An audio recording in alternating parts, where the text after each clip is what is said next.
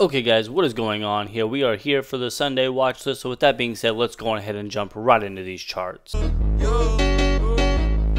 been getting dirty money. Hey guys, thank you for watching this video. Don't forget to hit that thumbs up and subscribe. I'm putting out at least one video a week, giving you guys absolutely free content that's going to help you guys, whether it's long-term, short-term, just in finance and everything like that. So with that being said, let's jump back to the video. So with everything being going on right now in this world, I kind of want to talk about just a few things and what's coming up this week. One thing that I think we should all be looking for that doesn't include anything to do about these charts is actually the stimulus battle that has been going on in Washington. I mean, we got Trump and everybody else going crazy about, when should we be pushing another stimulus bill and all of that. Again, I'm not going to get into too much detail about that because it's not something that I'm going to focus on a lot, but it is something that is still going to affect the market if we get another stimulus bill and so on and so on. They're just things that I would definitely be looking at. The other thing is Tesla. Tesla, Intel, and Microsoft. So over here we got Microsoft already up. AT&T is going to have earnings. This basically is just playing into the whole earnings and what's going on. Other earnings, you're going to have Snap, you're going to have UAL, we got Verizon, we do have T over here. AT&T is a big one other than Tesla, and I'm going to pull Tesla up over here. Oh, TSLA. They do have earnings. We all know we saw Netflix guys get burnt on this one this past week.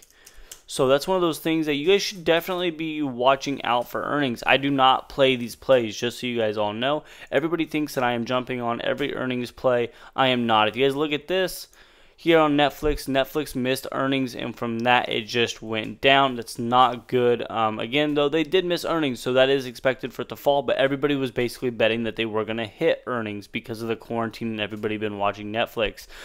Earnings can be a very tricky game. Earnings is also gambling, if you ask me, unless you have a strategy that's going to allow you to play both sides, which there are those out there, and I teach that in one of my videos about how to do spreads. And I also teach you guys how to do that live when I'm trading Monday through Friday with my students live. But AT&T is one of the big ones because it's a huge dividend yield. You guys know I own a bunch of AT&T. I don't own as much as I used to because I sold off a bunch of it, and I've been buying it back here slowly. One of those things that I will be looking for here this week, if they do have good earnings, I will probably start buying more back in because I do have money set aside still to buy AT&T. Why do I buy AT&T? Well, not only is it a cheaper stock, so it's about around 30 bucks. You guys can see it's trading here at 30 bucks, hit a low at $30.18, which is a decent price target for it. It's not the best, but it is decent. But at the same time, it yields 6.9%. I think it's actually 6.95% per year on a dividend. And if you guys put that in a drip account, like I have my retirement accounts, those dividends just keep rolling over, and that will make a huge difference, believe it or not. And that's going to add another source of income eventually for you if you quit the drip and you just allow it to keep making you money. That's kind of what my retirement plan is set up to do. Microsoft is known for having very, very good earnings.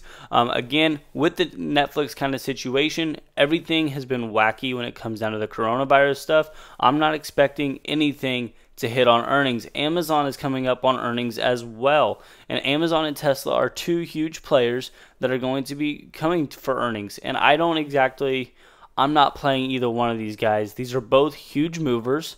Microsoft's a good stock too, but Tesla and Amazon are both really, really big movers, and I don't think it's really worth the risk in order to be able to play them.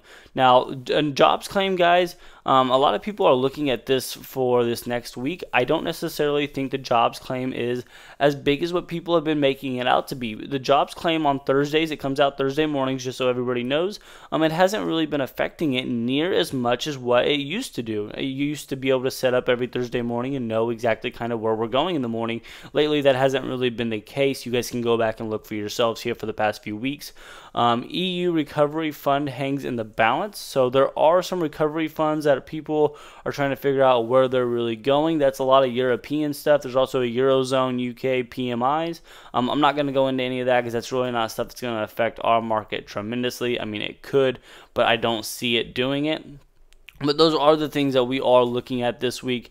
Earnings are going to be a big thing again this week. So I stress that enough. I don't suggest you guys to play them.